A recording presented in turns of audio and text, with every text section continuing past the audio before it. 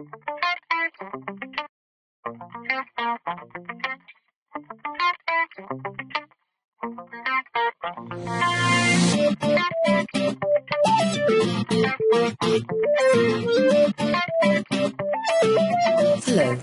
welcome to our Firebird Database Administrator training covering the topics presented at IB Experts Firebird School held by Holger Klempt and Jason Chapman as part of the International Firebird Conference 2007. We'll continue in this session with looking at a few of the more important firebird.conf parameters. The firebird.conf file can be found in the Firebird root directory. The full set of Firebird configuration parameters are described in detail in the configuration file itself. The server needs to be restarted following any changes made in the configuration file for them to become valid. The first question always asked by newbies in the forums is, I've changed the value and nothing's happened. This is because they've forgotten to remove the hashtag comment at the beginning of the line. To enable an item, you always have to remove the hash. Root directory. If you are using several installations of Firebird servers, use the root directory parameter to specify the location of the active Firebird server. Database access. The database access parameter in firebird.conf can be set to restrict, to limit access to explicitly listed file system trees, or even to none, to allow access to alias databases only. An alias entry needs to exist. The default value is all, that is, no restrictions. If a path is entered here, database files may only be stored in this path or its subdirectories. Note that this is not the same thing as the file system level access protection. When database access is anything other than full, the server will refuse to open any databases outside the defined scope, even if it has sufficient rights on the database files. Database access equals none means that only file locations set in aliases.conf are available. The server can't access any other entries. This is a great security feature because even when someone has a username on the database server, he cannot create a database file because it's not possible to specify an alias remotely. External file access. Firebird has a mechanism enabling tables to be created externally. That is not in the database, using the command create table external file. In order to allow such external files, it is necessary to explicitly activate the external file access parameter. Options include none, full, or restrict. If you choose restrict, provide a semicolon separated trees list where external files are stored. The default value none disables any use of external files on your site. UDF Access. User-defined functions are used in Firebird to complement and extend the Firebird server's language. This parameter specifies where UDFs can be found. They are usually to be found in the subdirectory UDF and should, if possible, remain there. UDF access may be none, full, or restrict. If you choose restrict, provide a semicolon separated trees list where UDF libraries are stored. Temp directories. Here you can specify where temporary files should be created. When the Firebird server receives a query including order by or similar without an index, then Firebird has to sort the data somewhere. Firebird has a so-called sort buffer, which is principally a memory area where such sorting processes can be performed. If, however, you have a sorting operation that is, for example, 10 gigs, Firebird needs somewhere to do this. From a certain size, when the sort buffer is no longer sufficient, it moves the job out into a temporary file, and you can specify here the location of these temp files. What happens if your database crashes mid-sort file? The temp files just sit there.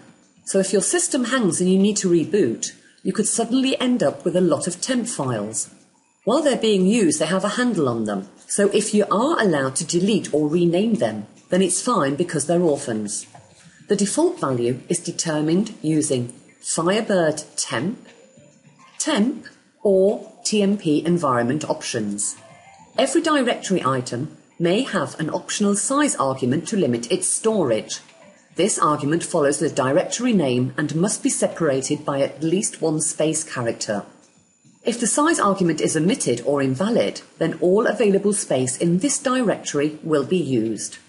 Examples: temp directories equals C temp semicolon D temp, or temp directories equals C temp 100 million, D temp 500 million, E temp. Temp directories are quite important when you're setting up your database, particularly where they are in relation to your database, because these two things are bouncing backwards and forwards.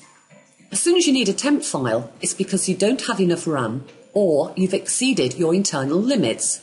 So by its very nature, it's going to be reading from the database cache, and it's going to be wanting to put information into your temp directory. Default DB cache pages. This influences the cache by setting the number of pages from any one database that can be held in the cache at once. By default, the super server allocates 2048 pages for each database, and the classic allocates 75 pages per client connection per database. We'll come back to this later. Remote service name. This is the TCP service name to be used for client database connections. It is only necessary to change either the remote service name or remote service port, not both. The order of precedence is the remote service name, if an entry is found in the services file, and then the remote service port. And you don't need to change this if it's your only install.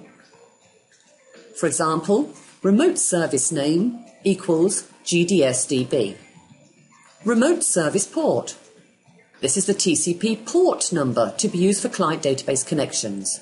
It is only necessary to change either the remote service name or remote service port, as we've already said. And, as we've already mentioned, the order of precedence is remote service name and then remote service port. Again, you don't need to change this if it's your only install. E.g., remote service port equals 3052. Remote bind address. This allows incoming connections to be bound to the IP address of a specific network card. It enables the rejection of incoming connections through any other network interface except this one. By default, connections from any available network interface are allowed. CPU Affinity Mask. This parameter only applies to Super Server on Windows.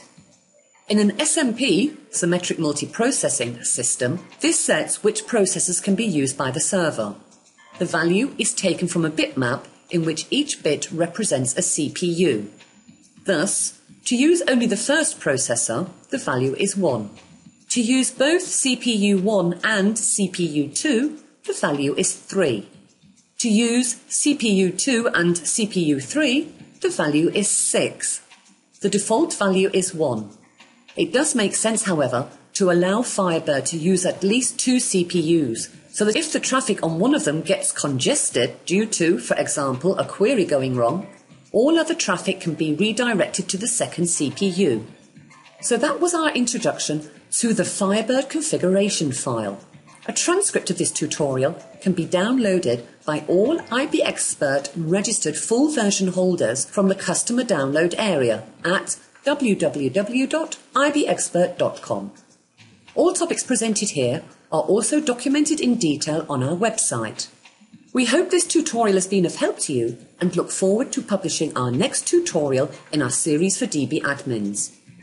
Goodbye for now, and thank you from all of us at IBExpert.